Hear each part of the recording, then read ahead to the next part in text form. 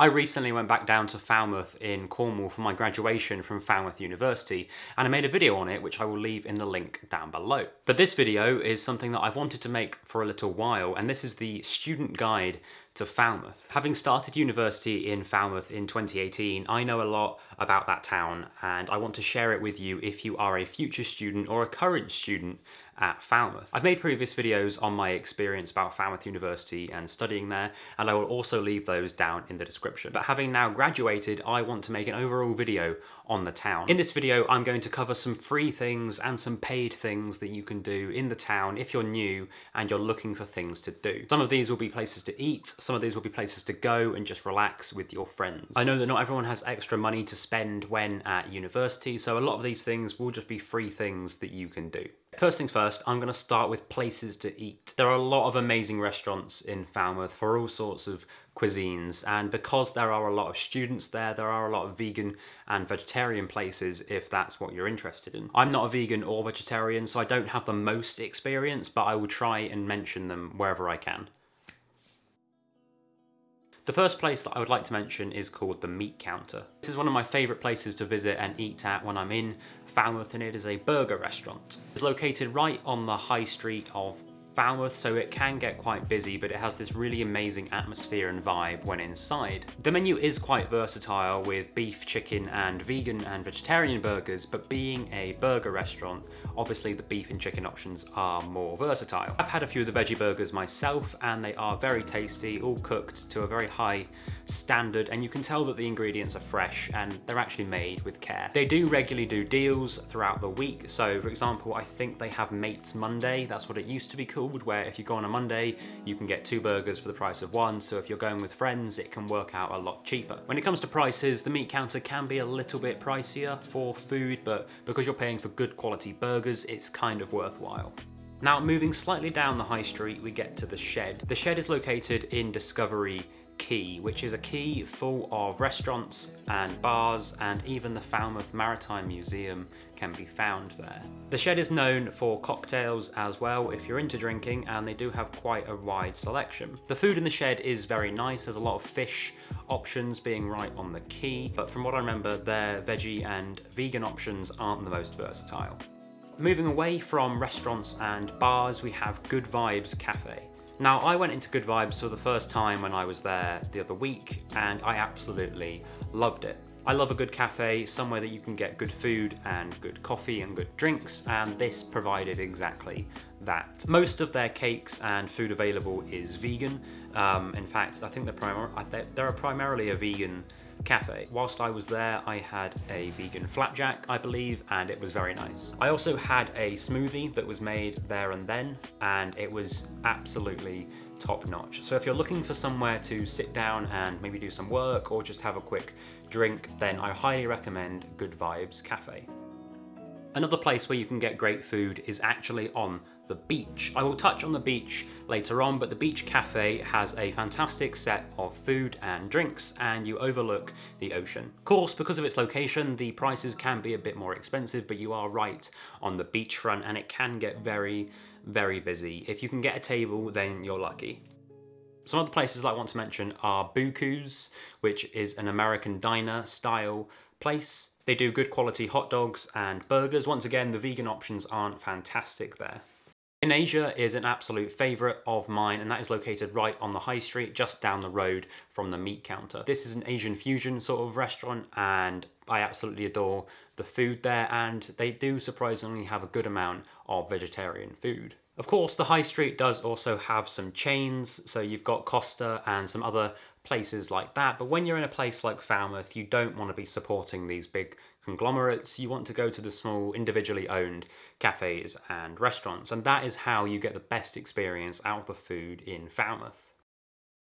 Alright, let's move on to some free things that you can do in Falmouth. If you're not into drinking and you're not that fussed about restaurants and where to eat, then obviously you're going to want to do some things when you're not actually just studying. I think a lot of people are deterred by the size of Falmouth because you can walk from one end of the high street to the other in 10-15 minutes. If you come from a bigger city, then Falmouth is definitely going to be tiny for you, but there are so many hidden pockets of just things to do that you never run out of things to do. I came from a small town, so for me, Falmouth was actually an upgrade. It was actually bigger, which is baffling. So the first thing to do for free, and it has to be mentioned, is the beach. Gillenvase, I believe that's how it's pronounced. Everyone shortens it to Gilly. Gilly Beach is a fantastic place to go, and whenever I'm in Falmouth, I make sure to just sit down on the beach. Believe it or not, I've never actually been swimming in the sea whilst I've been there, but it is a really relaxing place to go. I know that a lot of the university societies actually use the beach to sort of hang out on and organise meetups, so if you are part of any societies, you will probably end up being there at some point. There's a lot of surfing and swimming and water sports that go on in the sea, and I know that on New Year's Day, the locals tend to run into the sea naked. I think they're naked, I don't know. This is absolutely free. You don't need to spend a penny to be there. Obviously, if you want a drink or an ice cream whilst you're there, you'll need to buy one from the local amenities, but just sitting on the sand is something that me and my friends did time and time again because it's just really relaxing. Falmouth does also have multiple beaches, so you can head round the corner from Gilly Beach, you can follow the coastal path round and you will end up at Swanpool Beach. Swanpool is a lot smaller and it can be a lot quieter because it seems like not a lot of people know about it compared to Gilly. Again, you can sit down and relax on this beach, and I believe they do some kayaking and canoeing and other water sports on this beach as well. Just opposite the beach there is this wonderful garden called Princess Pavilion. Now I've been there a handful of times over the years and it is this really peaceful area for you to sit down and relax in. Because Falmouth is located on the south coast of England, there are a lot of exotic plants around and you can really see it in this garden. When you sit down at the very bottom and it's totally quiet, you almost forget that you are in Cornwall and you could be in Spain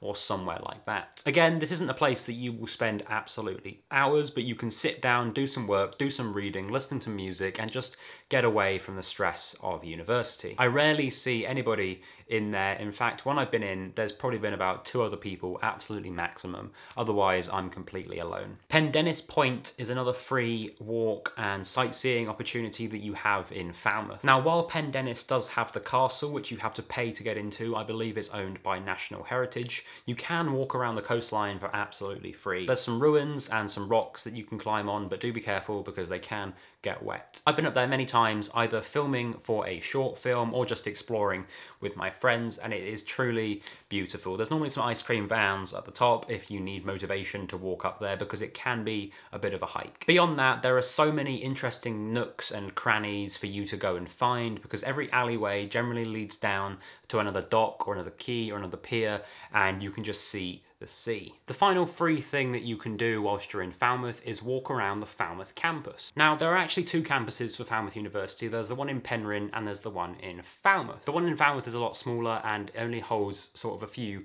courses. You will probably be on Penryn campus if you're going to Falmouth Uni. But there are some wonderful gardens around the campus where you can just sit down and relax. Nobody minds you being there. You're allowed to be there whether you're a student or not, and it's just a fantastic place to be just off the main road. Alright, I'm going to move on to some of my favourite shops now. Now, just because I'm about to list some shops doesn't mean you have to go in and actually buy something, because if you're anything like me, I just like browsing. I will go into a shop with absolutely no intention of actually buying anything, but I'll just have a wander around and look at things. If you're out and about in the town with your friends, then I highly recommend popping into some of these stores. So first up, we have Trago. Now, I believe Trago Mills is actually a chain, but the one in Falmouth just feels so intertwined with the community, and when you go to Falmouth you kind of have to go into Trago. It's a little bit sad, but you have to go in. You can get some wonderful bits and bobs for your flat, your student accommodation in there, or if you're visiting and you're just a tourist, there are some touristy things that you can buy. For example, I bought this the other week, and it is a jar of sand